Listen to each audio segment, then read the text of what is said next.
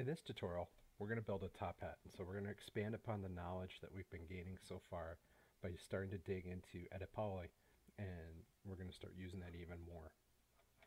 Alright, so I've been working in 3ds Max a bit. I know that my setup is set up properly. So I'm going to come over here and I'm going to get right into modeling here at Create. I have Perspective active. And so what I'm going to do in here is start by making a cylinder. So I click on cylinder, expands the rollout. I'm going to open up keyboard entry.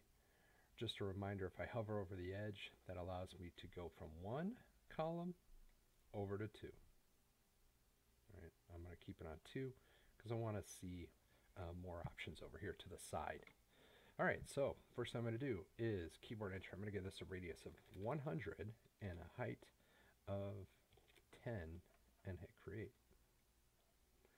All right, so here we go. This is my basic cylinder that I have. I'm sitting out here. I think this is good to start with.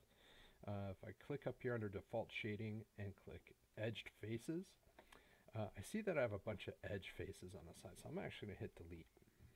Now I'm going to come over here to keyboard entry, and I'm going to leave it at 100 units, 10 units high, but under parameters, I'm going to change the number of height segments. I'm going to change that to 1. And then the rest of this, I'm going to leave and I'll hit create. Now you'll see that the number of sides are different. All right, I only have just one edge going up and no connections there. So we're going to take this cylinder, we're going to right click on it. At the very bottom, we're going to convert to Editable Poly. So make sure it says Editable Poly. If it says anything else like Edit Mesh, Edit Patch, you're going to want to undo that and then just right click and say Editable Poly. Okay, so at this point, make sure you have edged faces on because it's going to be very important. I click on the arrow here, I come down to Polygon. So now when I click on a polygon, I can start to use my tools. So what you want to find is you want to find the rollout for edit polygons, and your order may be slightly different. If there's something that you like, you can always rearrange this by moving these around. All right, so now my edit polygon shows up at the top here. All right, so I'm going to do Inset. What I'm going to do is, instead of clicking the button, I'm going to click the settings next to that.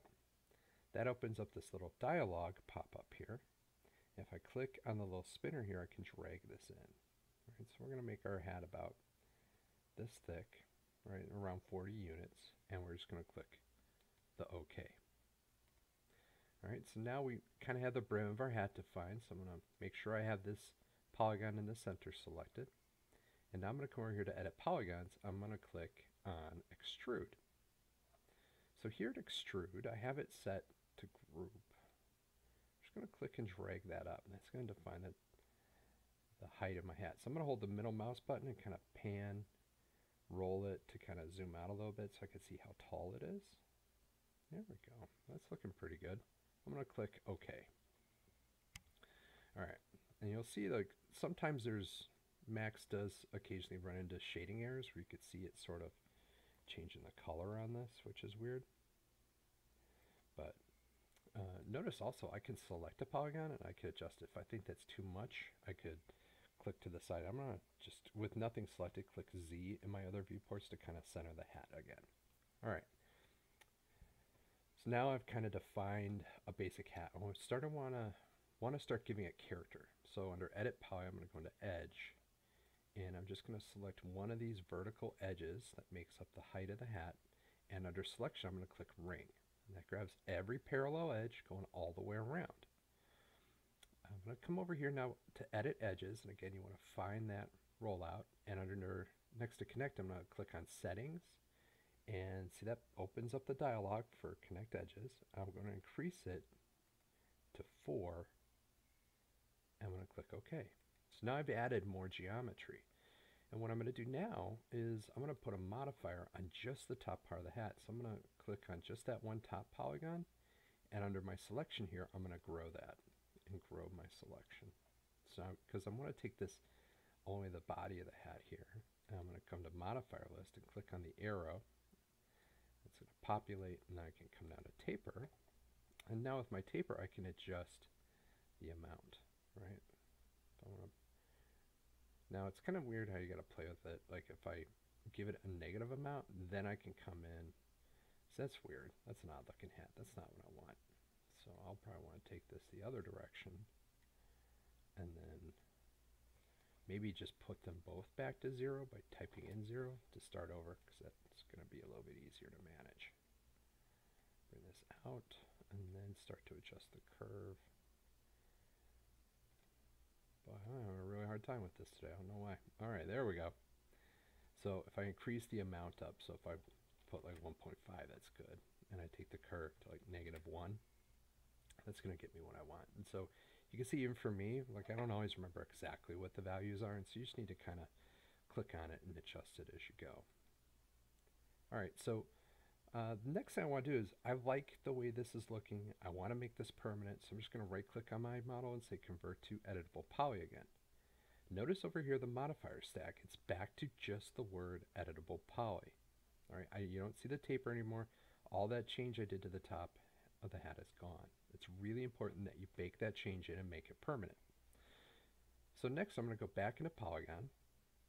Here I have the body of my hat selected. I'm going to click in negative space. I'm also going to come up here to the top and just click on select by object so I don't actually select and move anything. I want to take the brim of the hat and I want to bend it. So a couple ways I could do that. I can click up here in negative space and drag, and that gets too much information, so I can maybe hit shrink and shrink it down to just get kind of the body. Or I could orbit around to see the bottom, click on that one polygon on the bottom and grow my selection, but then just keep in mind you got to orbit to make sure you have all the right stuff. But there we go. That's the important thing, is to go through and select the brim of the hat. So now for this, I'm going to use a different modifier. I'm going to use Bend. So click on Bend. I'm going to increase the angle. And that's kind of weird. So I think what I need to do here is change the axis. It's not Y, because you could see it up here on the top. That's not quite what I want. But if I do X, there you go. Now you start to see the hat, bending. So I just got to change the curve. I think that looks really cool. I want to really, give it a kind of Mad Hatter look. So I think this is looking pretty good. You see there's some weird geometry errors happening right here. So we're going to fix that. We're going to right click on our model and say convert to edit poly.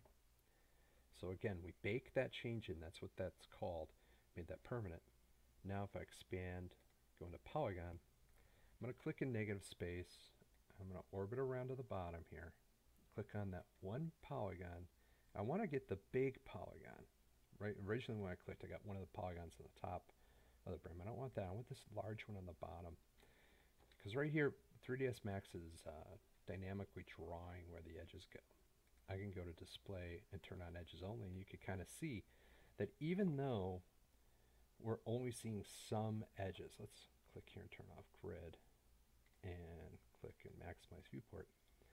The software is going through and it's dynamically drawing where those edges are, as opposed to these ones that are the hard to find ones up there. So let's turn off edges only. I'm going to click Polygon, and then I'm going to grow my selection and just hit delete on my keyboard.